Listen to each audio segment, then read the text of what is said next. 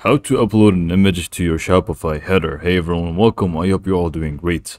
This is going to be a tutorial on how to add your logo image within your Shopify header. Now, you cannot really add more images to your Shopify header or have multiple images or just any other image which is not your logo. So unfortunately, for the time being, the only image that we can actually add is going to be our logo to our Shopify store. Now, there could be some sort of code that could help you with this, but for the time being, this is the only thing that we have option. So let's just go ahead and show you how to do that if you don't know how to do that already. So right now you can see we don't really have any image here, which is basic, and we really want to change that so it looks a little bit nicer. So what we can do is just go ahead to our Shopify admin dashboard here. From here, you would want to go to your online store. You would want to go to themes, and then you would want to click on customize. From here, you would want to basically click on theme settings, and then you would want to click on logo. Now here is going to be where we will be able to add whichever type of image we want. So it could be your logo, or it could be any other image really that we can actually go ahead and add. And it's going to show up in our Shopify header here. So just go ahead and underneath logos, click on select image. And then from here, you'd want to just click on upload image. And I will just be using this one, for example. It's not really our logo, but I'm just going to be using it for the sake of this video.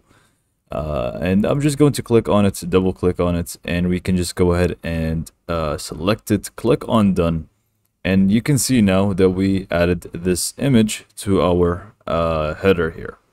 Now, there are going to be a lot of things that we can actually play around with to make it look even better. So for example, the first option here, which is going to be desktop logo width, we can just go ahead and simply drag it up so we can make it a little bit bigger. And we can also mess around with the size and placement of it. And the placement of it is not going to be down here. It's actually going to be while we are adjusting the actual header itself. So what we need to do is to adjust the position, we would want to go to sections, and then from here you would want to click on header, and then we can just select the first option here, which is desktop logo position. We can make it top center, and we can actually make it middle center, which I'm going to keep right now.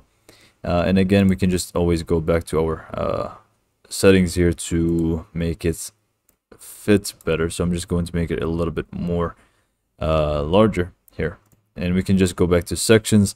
And I believe you can also do more stuff. For example, make the logo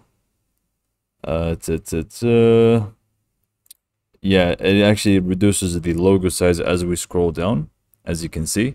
So right now it's kind of huge, and we can just go ahead and make it smaller as we scroll down, which is something that we can play around with.